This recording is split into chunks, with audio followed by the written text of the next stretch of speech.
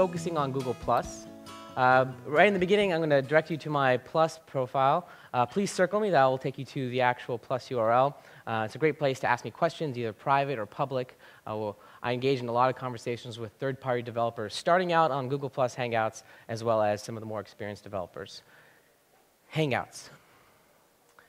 There's something magic about Hangout apps for those who haven't tried it yet. It's not just traditional video conferencing. We've had traditional video conferencing for many years. While it's been expensive and we've brought down the cost to free, there's rich nuances inside Hangouts that make it a unique experience and make it a perfect platform to develop new applications upon. Some examples of how people are using just the Hangouts themselves. My team, for example, we have our office hours every week in US time, but we're opening up international time as well, where we answer questions from developers around the world. So I've gotten questions from South Africa, from China, from Mountain View. And it allows us to reach a broader audience and have a real conversation. And it's a room full of other developers, so they all learn together. Another example is an AI course. It's a public hangout with some professors, enthusiasts, really interested in AI, really smart people. Some of them have wrote many books. And when they start a public hangout, they include a hashtag. So whenever somebody searches for that hashtag or sees it in the stream, they can join and have a rich, meaningful conversation. And this is a free experience, so great learning. Study groups in school, also conferences, meeting conferences, now that we've opened up to Google Apps. And the Hangouts on Air. Has anybody seen the Hangouts on Air? Do you guys know what I'm talking about? When there's a public hangout for, let's say, musicians or public speakers, we've enabled a feature that allows it for, once there's more than 10 participants, it becomes a YouTube live stream. So we had Desmond Tutu speaking with the Dalai Lama. We had will.i.am from the Black Eyed Peas.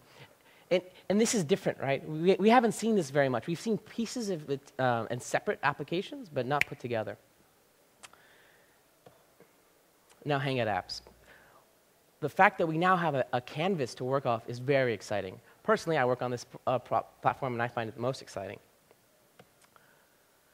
When we launched Google+ with Hangouts, we included a basic feature, which was pretty compelling. It was a YouTube shared experience. If you haven't tried it, I recommend. It's like watching a video on your couch, and your brother comes and sits down next to you. When somebody joins a Hangout, your Hangout with a YouTube video, it syncs up. So everybody's in the same place. It's fantastic.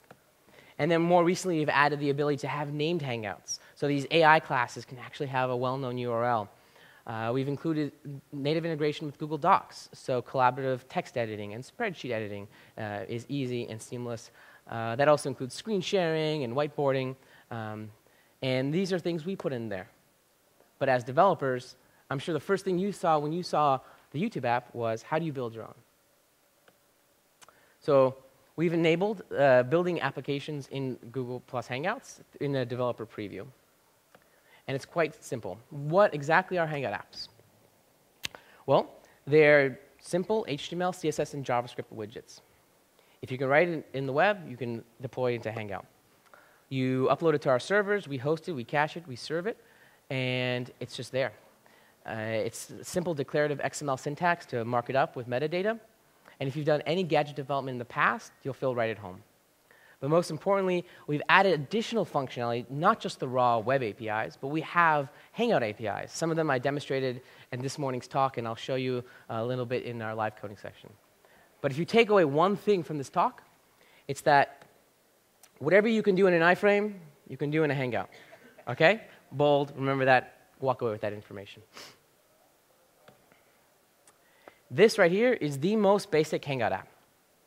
Gadget developers, you can go to sleep for a second. Wrap it in very simple XML in a module tag. There's some module pref stuff that includes some metadata like the name of the Hangout app and additional features that you want to include. And then a CData tag. Whatever's inside that CData tag, we take it, we serve it. So it's an open canvas for your application development. And how do you set up a Hangout app? It's actually quite simple. If you've ever used any of our other newer APIs, it's all driven through our new API console.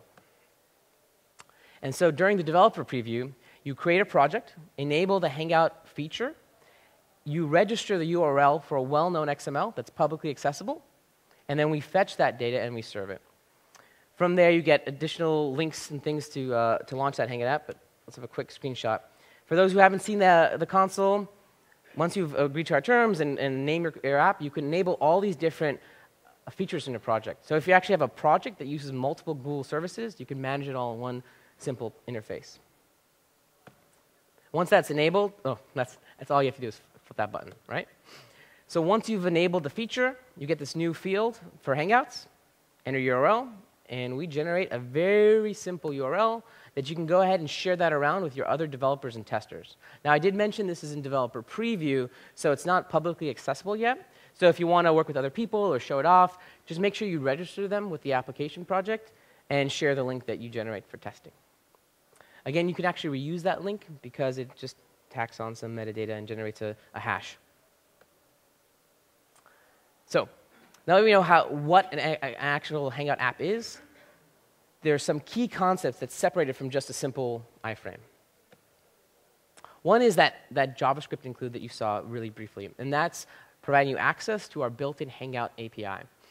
And with the Hangout API, we give participant information, such as their name and their Google Plus ID, shared data or the shared state that allows you to create synchronized data across all instances of an application. And what's nice about that is it allows you to build real-time applications and not have to worry about that simple backend for simpler projects. Access to some of the audio-video. So in the demo, you saw the robot's head was talking with me. I was piping into the volume of the mic and responding to it with an animation. You can do things like that with the video and similar other applications. Some layout information. Do they have the app installed? Do they have the chat enabled? Metadata that might be useful for your particular application. And lastly, the Hangout metadata. So what's the locale of the user? Let's say you have a multilingual Hangout. You can serve different localized content that way, or the name of the Hangout and the Hangout ID. The next piece is it is JavaScript, and it is a very event-driven model. So it's all about callbacks. For example, let's say I want to know when a participant comes and goes. You register your own callback method with the gappy.hangout.onParticipantAdded.add, and we'll ping. The JavaScript library will ping your method whenever a participant joins and include metadata as an object that you can now leverage. So if somebody joins, we can send you their name. So then you can display their name whenever somebody joins. When the volume changes, we can send you the new volume every time the volume changes, and then you can do something interesting with that. And there's also synchronous getters, so you can get the participant information at, let's say, boot up, or in the middle of a game, or when somebody joins, and of course set them synchronously. And the last is the shared state model. This is very easy if you've ever done anything with real-time applications, and it just takes a quick demo to understand. And once you get it, you'll see how simple we've actually made it. So in this example, let's say Beri is doing something. So the robot moved across the screen. So I want to send that information to the Hangout server, to the shared state. Well, we handle the push to the server, we store it, and then the shared state propagates that to all instances. And it's simple as registering a new callback for the shared state, and now you can update your application, change the robot's position, change the color of the team, whatever have you. Now the coding section. I gave a little warning. I wrote this last night, so we'll see how much fun we have with this. You might have to help me a bit. But in this very simple demo, we're actually going to do something interesting. We're going to listen to an event. A basic event is the list of current participants when they come and when they join. That's when you're registering a callback. Utilizing that shared model, that shared state. For this one, we're going to have a very simple counter that updates across all the instances. And lastly, we're going to pipe into that audio-video stream and make a very simple volume equalizer. So let's switch over. First, I'm going to create a new project just so you get familiar with that process. So let's do GDD. And now I've created a new project. And these are all the services that we currently offer through the console, and it's nothing more than enabling it. So I'm going to enable the Hangout API. So now my API is Hangout enabled. You can see right here I have a new tab that wasn't there previously. And this is where I can register my URL. Well, I haven't created an XML yet, so let's go ahead and do that. Here's the stub application that we're going to start working with.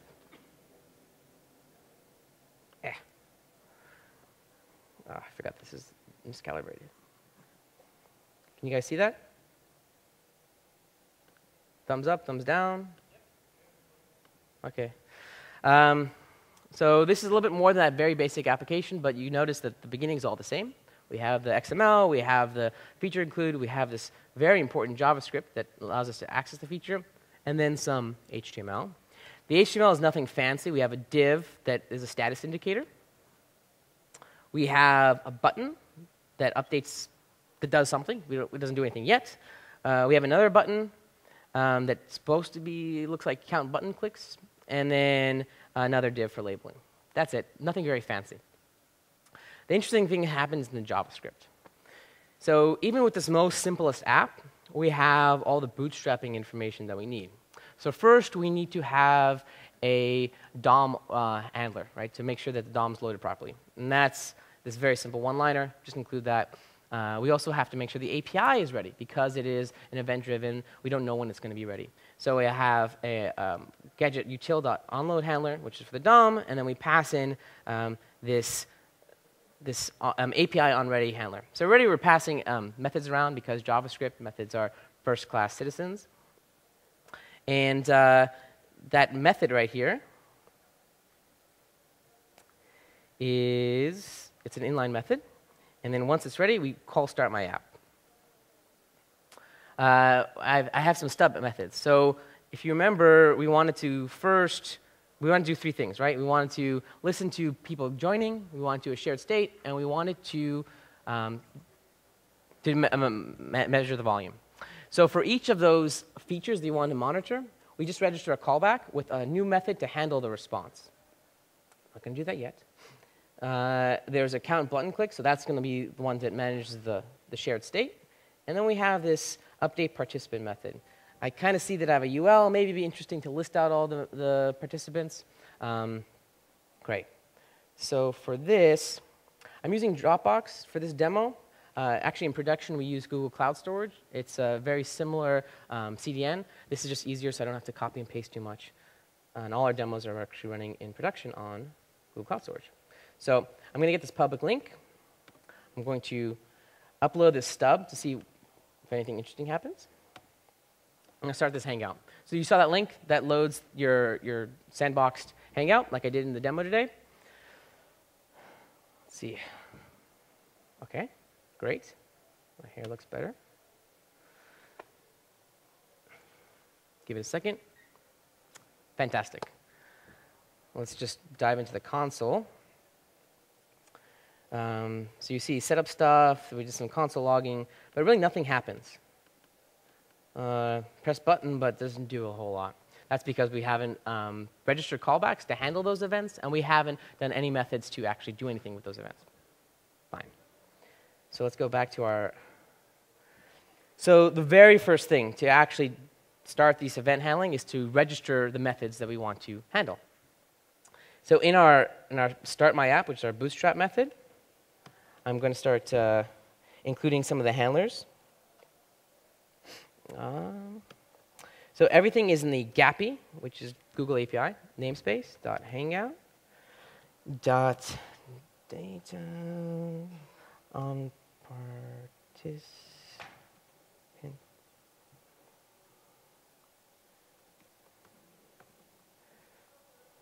Hope my handwriting is good enough to help us today. Function. So now we are going to actually pass in this event object. Right, so we're actually calling the register method. The .add is registering callback. So now I'm going to register the very cleverly named update participants method. So now whenever the onParticipant changed event gets fired, we pass in this event object to the method update participants. Fantastic. So now if I were to load that, we would see some of the logs being written every time a participant joins. I'm just going to do a few more of these registrations. gappy.hangout.onstate.change.add. And this is for the shared state. This is going to pass this blob of information that we can arbitrarily pass to record things like the location change and any other pieces of data we want to track.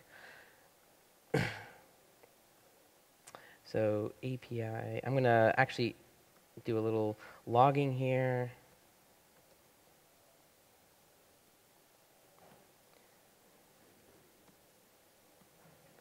And then actually have it respond to this event with update state and event. And this is actually going to pass the state object to our state handler and do something cool. I forgot the parentheses.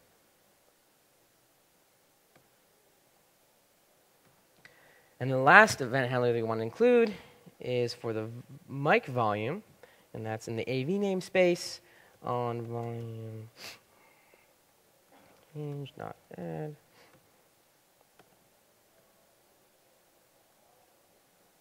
And then we're going to pass another function.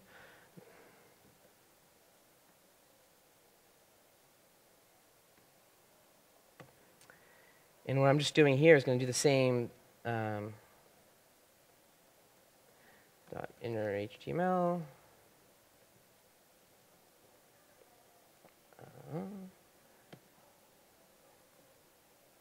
Volume changed.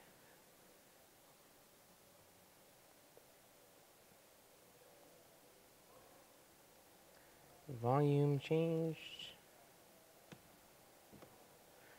And then update, just in case any other participant have joined.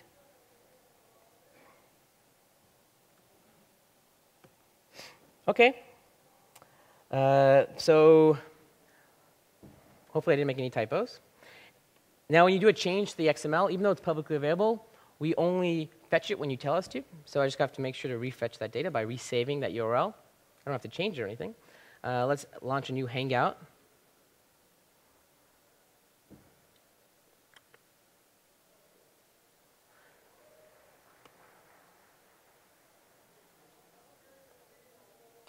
Cool. Let's get the console. I see a type error. That means I made a mistake.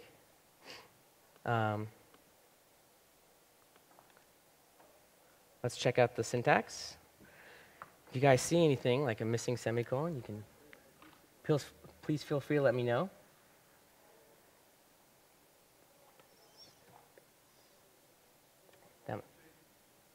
On volumes change, actually. But I think I missed that, that I there. Let's see what happens. Did I save it?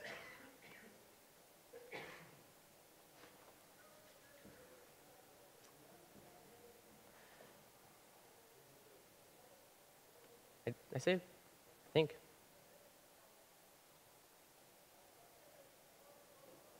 Another type error, different line. All right. Whoever can find that first error, they win some stickers. On event, what's that? Type error. It's basically I probably spelled. Oh, I forgot the Hangout namespace. See if that solved it. I saved it. Right. This change, I haven't done it. Let's hope we can move.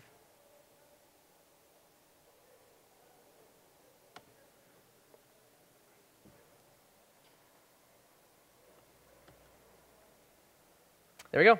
So now all the events are registered with my callbacks, but nothing's going to happen because I haven't done anything with the data. So I might have some, press button calls, but that's not very interesting.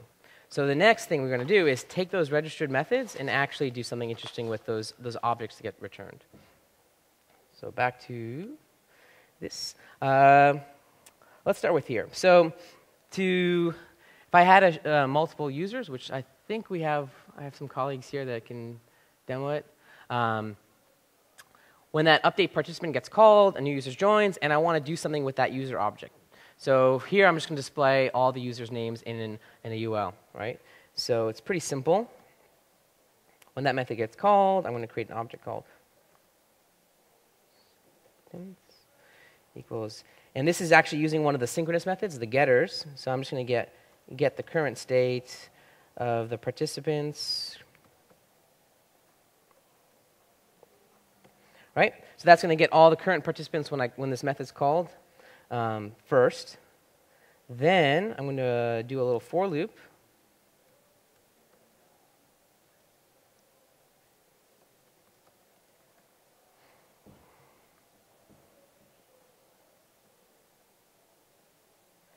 I'm going to have a party object which stores all the participants.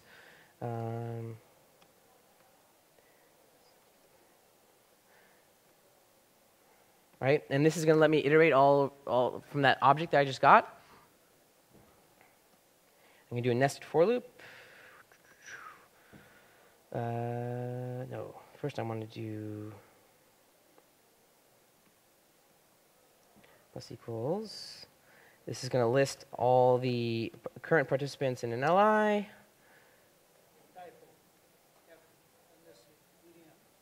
Thank you. You got a sticker for that? Maybe two. And party dot person dot display name. So this is actually now accessing from that return object the display name field. And we're going to put some spaces. Do that nested for loop that I mentioned to iterate over all the individuals.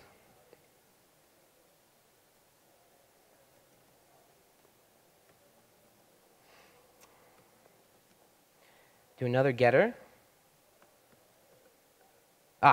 So now I'm going to also be including the current participant volume.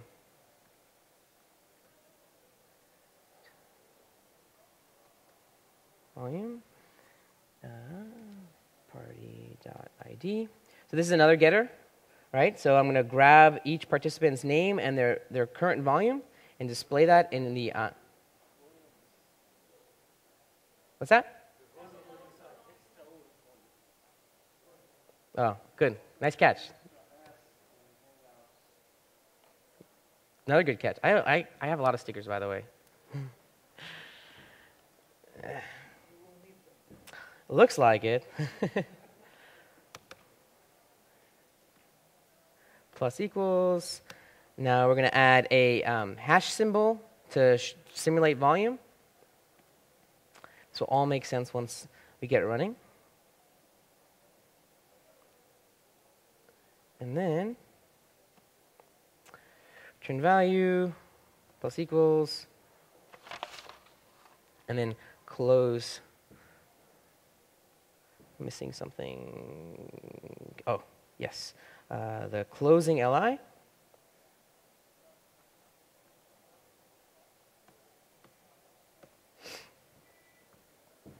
Okay.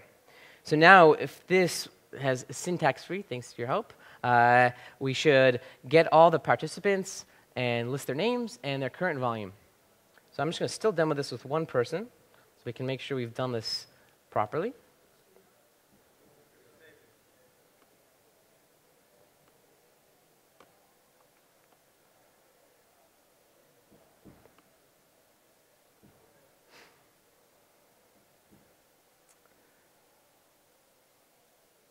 Okay, cool. So that's my name. It's pulling it from my Google Plus profile, and you can see that it's tracking the volume of my voice through the microphone and displaying it as a hashtag. Very similar operation to what we did in the demo, but written with pretty simple JavaScript. So just one more bit of it. It's the last piece, just to show that we can do shared state. And with the shared state, what you're doing is submitting a JSON file into basically a data store, and we handle all the passing back and forth. With that JSON, there's one limitation currently, that it has to be a string. So if you're doing anything more complex, you should use JSON stringifier and the JSON parser. The nice thing about this is you just submit a blob initially, so it can be a raw JSON file, and then you submit deltas and get deltas just to get changes. You can also use the getters and setters to overwrite that entire method, or sorry, that entire object, or get it in pieces. And to do it, if you want to edit a field, you just overwrite it, and if you want a new one, you just write to it. So in this count button click, when that gets called, we do a simple var count. And this is what this is going to do is actually get the current state of the shared state. The name is very straightforward. And I'm actually going to access from that object the count field. And we're going to use that same field to manage the count.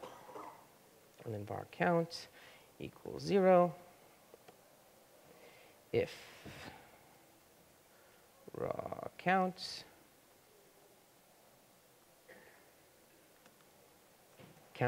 equals, remember it's a string, so I got to parse that int, raw count, and then that gets the current state of the count, and then we're going to now overwrite it with hangout.data.submit delta. So by submitting delta, we can just submit a small change or overwrite a small change without sending the whole blob. With that syntax, it's a little bit tricky. So we pass in our JSON objects. We're doing a string, so I'm going to cheat a little bit, and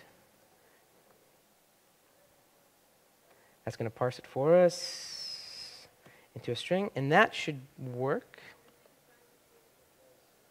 Where's? Ah, fantastic. Yeah, so it became a debugging session. It's fine. You guys are helping me, helping you. It's great. And you saw, even with I'm on stage, it's not exactly the best scenario to code, but the code is really simple, right? So if you have time, you can plan it, you can not have a few too many drinks the night before, it's going to be really easy to build interactive applications. And if all goes well,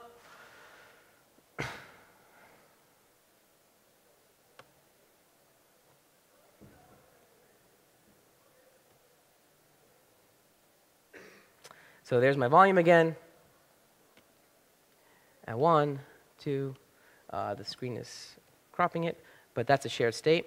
Now I'm going to actually show you how to add another person. Ade, are you in the room? There's Ade. He's also on Google+. He just gave a talk. For doing Hangout apps, like I said, it's not in public availability, so you just have to add a participant to your team. Ade Wale, I hope you don't mind me sharing your Gmail around. Once he's on the team, I can send him the link to my Hangout, and he can join and actually co-develop if I've configured that properly. So like in the demo I did today, I will launch that Hangout. This URL is now fixed for this particular session. I can use IM, I can use email. For me, the easiest is just using Google+.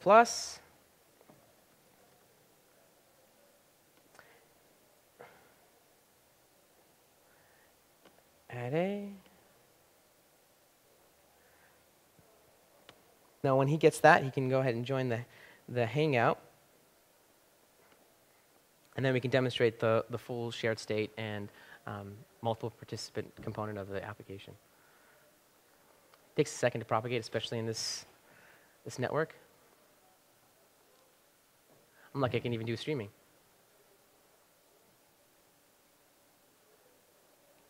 In the meantime, I'm going to start counting stuff.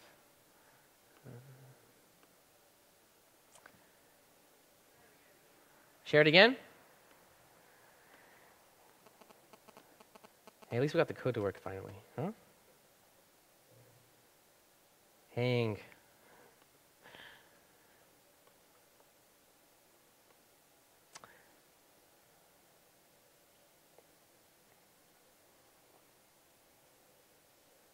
This is the one, right? Yeah, your Gmail, please. and then we can wrap up the coding session.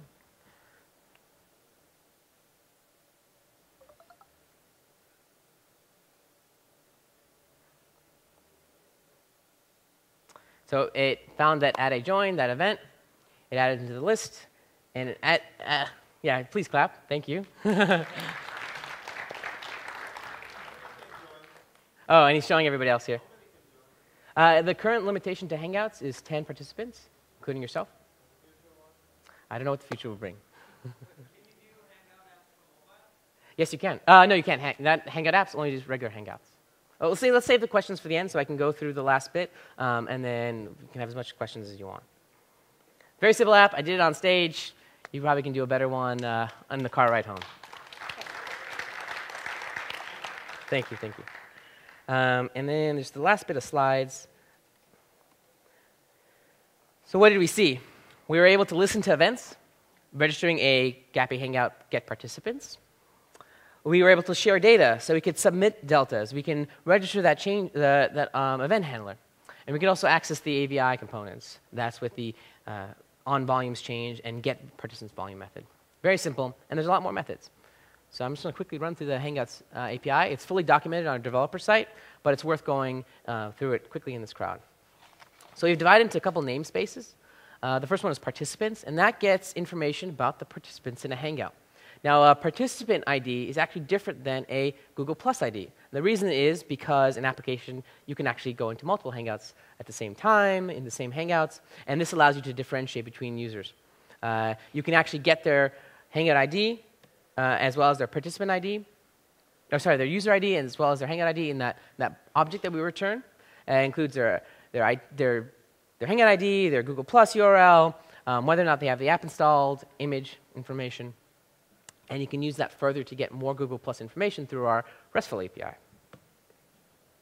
Then that shared state namespace, that's the data namespace, you can get the blob, you can register methods, you can submit deltas, you can overwrite, you can get more metadata about the overall state. Very simple. The AV components, so microphone, you can know if they have a video, whether it's muted. We have an interesting one for avatar, so you can actually override that static image for them, and it gets interesting. You can overlay images. We actually have a demo on the website you can run today. Just create a new project that has that same talking robot, but for their face. So instead of being in the center, they talk. There's some cool applications for that I'm sure you guys could implement. The layout, pretty basic one, but we have a cool method. You notice when Ade joined, it had that banner at the top. You can actually write your own banners, not just for joining, but for whatever, events, scores in a game, as well as the chat information and some highlighting around users. And the last namespace is the Hangout metadata, locale, number of participants, displayed versus displayed participants, visible, things like that. Now, this is a very new area. The Hangout apps have only been around for a month. We just did a major rewrite of our APIs, and we're seeing fantastic adoption with some of those examples that I gave before. People are building, learning applications, productivity applications. But the truth is, this is unmapped frontier. So if you're a front-end developer, if you have interesting ideas for startups, you should be including Hangouts in that idea because it's so new. There's ideas that may have been done elsewhere, but not in the Hangout medium. So it can emerge into new experiences and bring you to new possibilities. And it's wide open.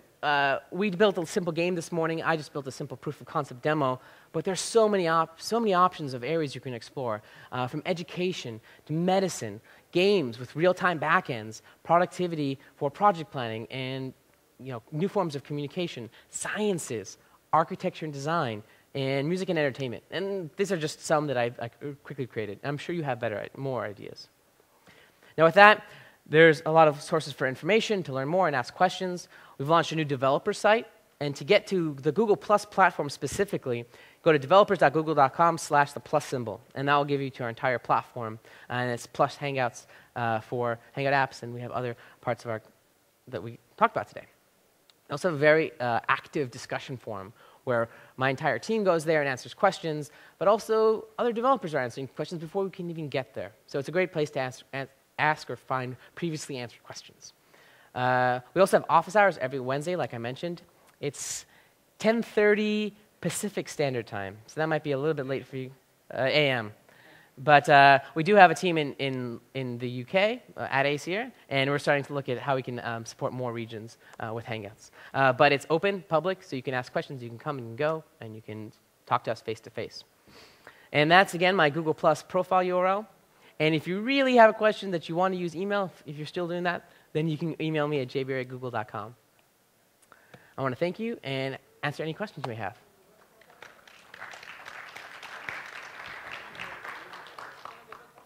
Sure. Do we have a mic for questions, or people are just going to yell it? OK, I'll repeat it. So you? Does the sandbox environment allow for using third-party APIs? So you could, like, for example, implement a base type configuration with So it is an iframe, but it's also raw HTML. So what works in iframes will work here. So we have an issue with cross-domain. So cross-domain AJAX will work if you use, let's say, CORS headers and those types of things. So if you own your own API, great. If the API provides CORS, that'll work perfectly. There are other solutions, and we're working on our own implementation of cross-domain to help you with that. How are they being reviewed, fetch stuff? Basic AJAX calls. I had to cut it from the slides because the talk was shorter, but our other demo, which is also online, does an AJAX call to an App Engine REST endpoint. We also do cross-domain using the CORS. What I meant is that you can do stuff that's not necessarily good for users, third-party guides or using sites, just show other stuff. Yes, you can. That's one of the reasons why it's locked down. So like you saw, I had to register a developer to actually use the application. So you have to register each one by one, and when we go more broadly, we're going to solve that challenge as well. Thanks. Yes, so on our developer site, we have a bunch of sample examples that are running on our Google Cloud Storage, as well as the source code. And the source code for the application I just wrote will also be online. For the developer site, developers.google.com/plus/hangouts, I want to say. Okay. I saw more hands. Right here?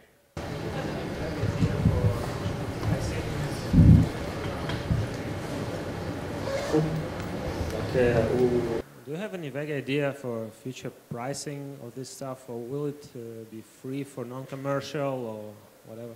So we don't have future plans set, and we also don't have anything to discuss. A lot of the Google APIs are free to use, but we're starting to introduce some paid APIs that make sense for both us and developers. Right now, this is free to use, just like Google Plus itself, and we hope we can make it work. Yes? Can you integrate Flash into the experience, like as a Flash object in the iframe? So my dirty secret was today's demo was actually a Flash app. And the reason we built that demo was actually for game partners who have pre-existing Flash games, and it just works. You have to do some sort of smart use case with the cross-domain XML, but that code was just a simple JavaScript proxy that uses, for Flash developers, external interface, and it's 5 lines of code to make that work. So that same application could be written in HTML5. We didn't Flash for that very reason. Small question is, when is it going, like, an estimation to be public, and what's the user experience going to be finding those applications? It's going to be a marketplace? So in terms of the general availability of Hangout apps, it actually depends on you. So we're trying to develop this together, and the more developers we have testing and making recommendations, we can get this out sooner. I don't have an exact timeline, but if you look at the rate that Google Plus has been releasing features, every 2 weeks we have a new API or another major release. We hope to keep that pace and get Hangouts apps out as soon as possible. And your second question was a marketplace. We don't know, right? We already have marketplace solutions that seem to be working, and we'll try to figure out what works best for Hangout apps in terms of discovery and distribution. And there's a third question in there that you didn't highlight, but it was the user experience. This Hangout experience is actually different than the production Hangout experience, if you saw. The sandbox is running an older code base. It's going to move in line with the final release of Hangouts or the next evolution of Hangouts, as that code base gets updated. So what is that the support for Hangouts in mobile devices? Or what is it? That's for the future. So in terms of Hangouts in general, you can actually join a Hangout from the mobile device. It works great, high quality. And in terms of having mobile support for Hangout apps, it's actually high priority. There's a lot of good ideas and suggestions, and the team is looking how we can actually implement that. How soon or how that's going to manifest itself, I don't know at this time, but I'm really excited to see something like that. Some more hands. Yes? Is there a plan to get to more than 10 people simultaneously? Well, as you can imagine, having 10 people with high-quality video is pretty complicated as well as expensive. Of course, we can do that, and we're looking at ways that we can support that. One of the ways is with the existing Hangouts on our infrastructure, try to make that more broad. In terms of more multi-user Hangout, we're looking at it. I can't say for sure. Peer-to-peer or through a server? Sorry. Is it peer-to-peer or from through? Is it running peer-to-peer or through some kind of server? No, it's actually built on our existing infrastructure for Google Talk Video. We've heavily modified it to support a bigger bandwidth and dynamic throttling for users. And so it's actually direct. It goes through our servers. So this way we can have guaranteed performance across all the participants.